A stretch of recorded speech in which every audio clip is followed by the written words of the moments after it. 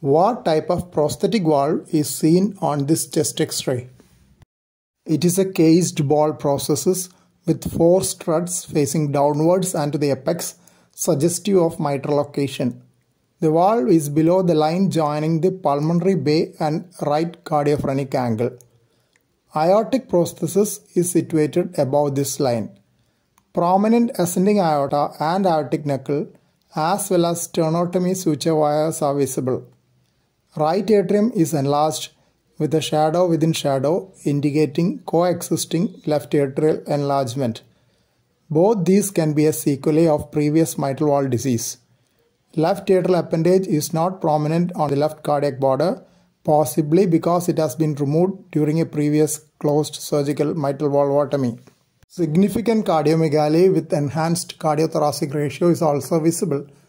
This, in addition to findings of double atrial enlargement, could mean either other valvular lesions which have progressed later or paraprosthetic mitral regurgitation. Some also develop significant left ventricular dysfunction in the long run if the ventricular myocardium had undergone fibrosis due to long-term load of the previous valvular lesion, which may not recover fully after surgery. A prominent descending aortic shadow is also seen behind the cardiac salute. Aortic dilatation along with cardiomegaly and left atrial enlargement may indicate a pre-existing aortic regurgitation which has now become severe. Atherosclerotic changes in aorta as age advances is also a possibility.